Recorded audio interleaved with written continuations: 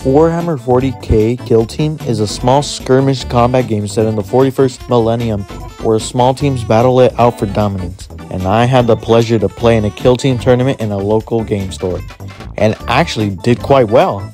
Now, Kill Team is a 1v1 game between two squads of troops that battle on a small board and attempt to win by eliminating the other side or controlling objectives and scoring points. I'm not the best at explaining rules, so please don't expect to leave this video with the knowledge as to how to play Kill Team. I'll leave a playlist that does a really good job of explaining the rules in the description down below. But without any further ado, let's get into this Kill Team tournament.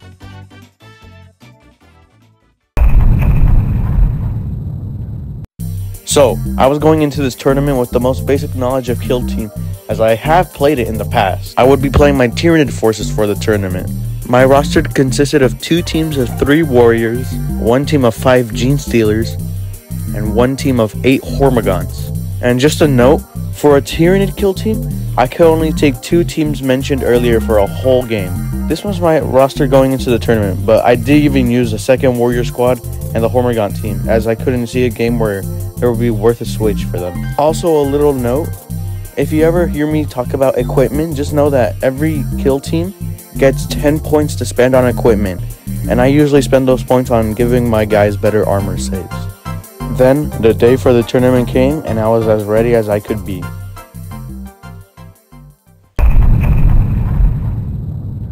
Game 1 was against a guy named Danny and his orc commandos. We both weren't as experienced, so it was a good first game for the tournament. Now, I was going into this tournament with a team that hasn't really been updated since the launch of the 2nd edition, but so were Danny's orcs. The game was set up like this, with 6 objectives for us to claim and secure, which are represented by the dice to determine who controls them. The strategy I landed on was a flanking maneuver, as Danny tried to go for my leader over here, as if he killed him, he would earn points, which is why most of the orcs were positioned over there. But because Danny's forces were concentrated on my leader, I was able to go in and make a strike forward and kill his leader and a few other orcs, giving me points for these secondaries, as well as claiming some more of his home objectives. There were some crazy moments in this game, like whenever I got into close combat with gene stealers, and I kept on spiking my rolls, and it was so good. I was playing gene stealers that had dual rending claws, and this gave them a few buffs on their weapons. So they would get relentless, which let me reroll any failed hits, and rending. So if I got a critical hit, which does more damage, I get to turn one of my normal hits into a critical hit. So I could just farm damage with the gene stealers, and it absolutely worked because orcs were disintegrating left and right. Just look at this. Look at these rolls. Good lord. Look at that. Look at that. By this time, I really realized the importance of Gene Stealer combat and movement. Gene Stealers and Kill Team are each given a free dash that lets them move 3 inches. And because the game is centered around each troop limited to 2 actions to commit, options were limited. And the same action couldn't be performed twice by the same model. So, if I shot with one of my guys, he can't shoot again until the next turn. But this free dash gives the Gene Stealers 3 inches to move without having to spend a point to commit a dash. But I could still dash. So the free dash, the paid dash, and the paid movement could let my Gene Stealers move 12 inches, which is considerably fast because we are playing on such a small board. So the Gene Stealers were able to go around and flank Danny's troops and steal objectives, whilst the warriors kept the other stuff occupied because they have so much health. For this game, I attempted to capitalize on the health of the warriors and the leader especially by paying equipment points on each to give them a reroll if I failed to save, which came in super clutch as Danny just couldn't kill my leader, which at one point had 3 to 4 orcs trying to bring him down, and I just kept on rolling save, and if I failed to save, I would re-roll it and it would actually work. With this strategy, I won the game in a surprising 14-9 win for the Tyranids, and a strong start to the tournament. Game 2 was against a guy named Juan and his Felgor Ravagers. Now, Juan was quite experienced at the game and actually taught me how to play Kill Team, so I was a bit nervous. The matchup of Tyranids versus Ravagers was going to be very interesting because we are both close combat based factions, playing on Into the Dark terrain, meaning everything and everyone was closely packed in together. We each deployed far away from each other, and we were playing with capture the objective rules, where the objective you stand on by the end of the turning point becomes yours until taken. Now, I talked to Juan beforehand about his team, and he also told me before the game started, but his kill team is a gotcha team. When his operatives die, they don't, but instead become frenzied, and can only be taken off the board if they kill someone, or are hit by either 2 normal hits, or a critical hit in either close combat or shooting. So it was going to be very tough because I had my 8 guys against his 10 and an extra life each. I took the same equipment as last time, but I put it on the Gene Stealers instead because I figured they see more action. But the equipment was basically useless because it works against shooting, but the type of board we're playing on really prevented shooting from happening. And because there are so many tight hallways and doors blocking line of sight as well as other terrain, my warriors couldn't even fire a single shot against the Ravagers basically the whole time. I think if I took the equipment that gave my Gene Stealers health regen per kill, may have been a bit better because the Ravagers would want to get into close combat with the tough to fight and kill Gene Stealers, and in turn the Gene Stealers could gain some health back if they killed the Ravager. My thoughts on close combat were confirmed when Juan took his strongest close combat guy and charged him into a Gene Stealer, which in turn killed his Ravager and prevented it from going into a frenzy, meaning that my Gene Stealer could at least take down 1 to 2 with them before dying. But there's a problem. My Gene Stealers only have 9 wounds each, meaning that they are very weak and can be brought down from shooting and mortal wounds that would bypass their awful 5+ save. I didn't think that would be too much of a problem because there wasn't much shooting, as I said earlier.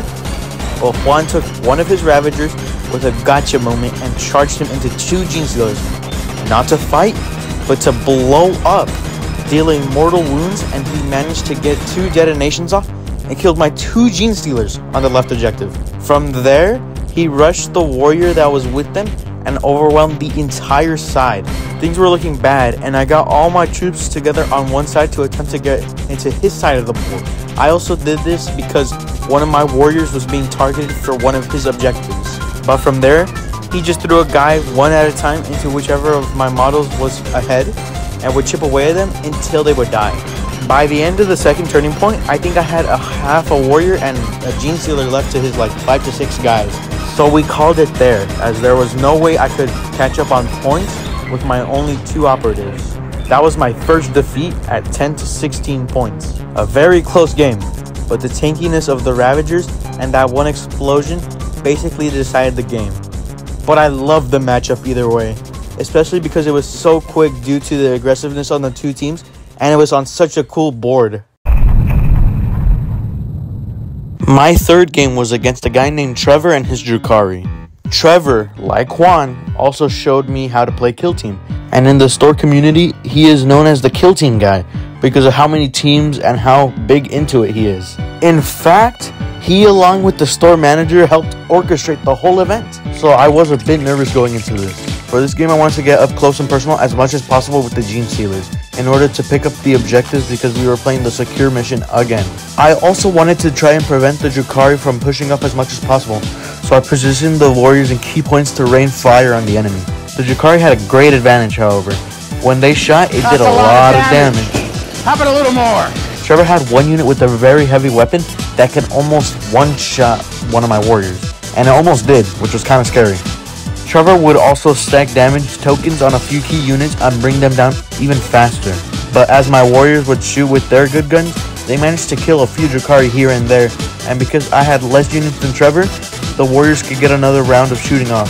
See, in Kill Team, once all your operators have been activated and the other players still have some to activate, you can set some of your units with ranged weapons to Overwatch, meaning that you could shoot again. It was really helpful as the warriors were usually able to kill or weaken a Drukhari, but as Trevor lost a few more of his troops, he knew something had to be done. In his next few activations, he focused on putting damage tokens on the warriors. This would show his effectiveness as Trevor managed to bring down all my warriors with shooting, even with their extra save. This being the first time this tournament where all my warriors have died. But because Trevor focused heavily on bringing down the warriors, my Gene Stealers slipped past undamaged and were able to take most, if not all, the objectives. This focusing on the warriors would basically cost Trevor the game, as he couldn't get onto the objectives fast enough after I had secured them. I would just send my Gene Stealers to block their paths in melee if they did get close. and thus another victory with a score of 14-20 for my Nids. Beautiful.